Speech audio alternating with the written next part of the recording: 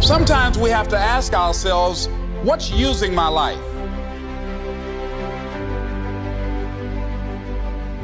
One of the things that we know about life is that it is always changing.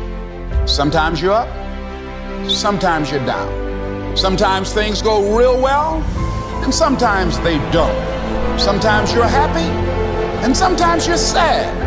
Now that's that thing called life. And when we begin to understand and know that, accepting that reality that we will never ever have things just on an even keel all the time, that you're going to have some ups and you're going to have some downs. But during those down moments, that's where the growth takes place. That's where the work is. Anybody can feel good when they have their health, their bills are paid, they have happy relationships, the children are acting normal. Anybody can be positive then. Anybody can have a larger vision then.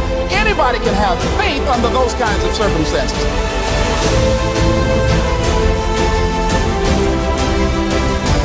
See, but the real challenge of growth, mentally, emotionally, and spiritually, comes when you get knocked down.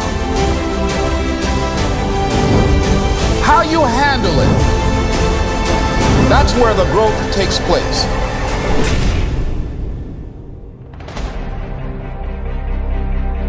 What has brought you to this point? What did you learn from it? Are you learning anything, or are you doing it over and over and over again? Are you going through it, or are you growing through it? Are you bigger and better because of it? Things are going to happen to you, and the most important thing to do is to harness your will and let it go. I'm in control here.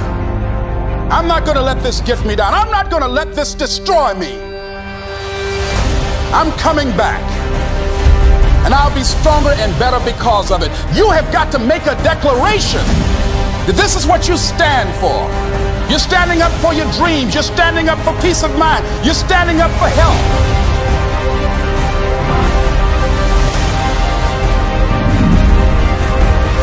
You want it, and you're going to go all out to have it.